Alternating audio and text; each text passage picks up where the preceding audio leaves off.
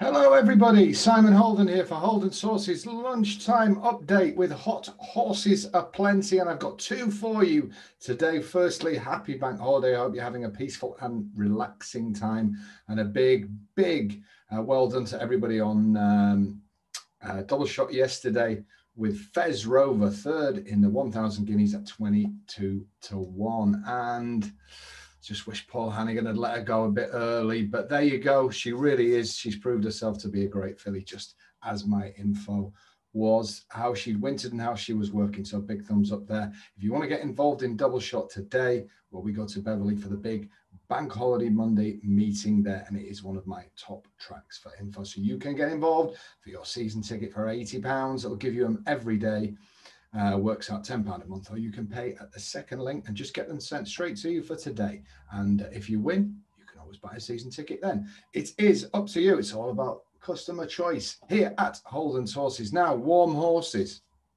I'm going to top and tail the Kempton Jumps card, because that is the strongest information that I've had looking at this afternoon. I've pretty much got Beverley covered with my services and with double shot, and some Windsor bets that have gone out. And the other races at Windsor, very small fields. It's very difficult to get an angle on them, but two strong words for horses at Kempton. And that's what I'm here to do, give you the strongest info that comes in during the morning. That's what Holden's Horses Warm Horses lunchtime update is about, so I better get on with it now. In the 115, we're going to back each way number 2, Grisbe de Bers. Grisbe de Bers. Take the 11. I don't know why it tailed off Clouseau. Like, take the 11 to 2 with a bet 365. I'll do that in an English accent. That's bet 365 as opposed to bet 365.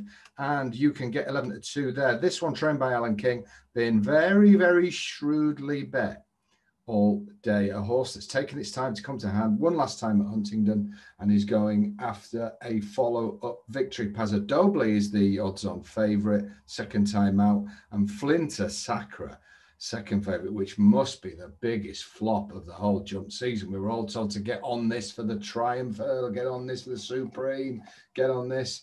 And he comes to Kempton in April, in May even. Never say I don't know what day it is, and what month it is. And he can't even be favourite for this. So we're taking it on with Grisbe de Berset, been shrewdly back. Take that 11 to 2, bet 365 if you can. That's the first one. Now let's tail the card. Let's go to the final race, which is a mare's handicap hurdle. And here the one to be on is number 3, Progressive. Number 3, Progressive, trained by Nicky Henderson. Last seen at Cheltenham when finishing last in the Fillies Juvenile Handicap Hurdle, back to a more reasonable level. This course should suit. The Henderson, what would you call them, connections seem to want to be on this. All the right faces in Lambourne want to be on this.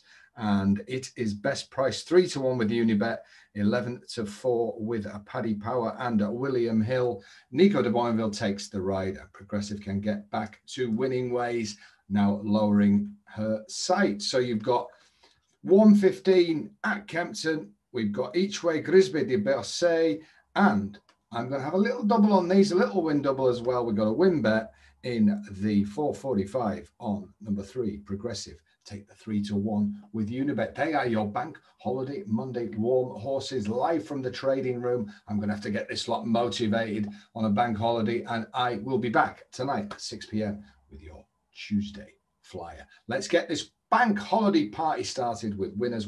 Good luck if you're in the services. Good luck if you're going to come on board for double shot today. A great day to start it. And good luck on the warm horses. Basically, good luck all round. I'll see you tonight, where there will not be a trace of a dodgy French accent.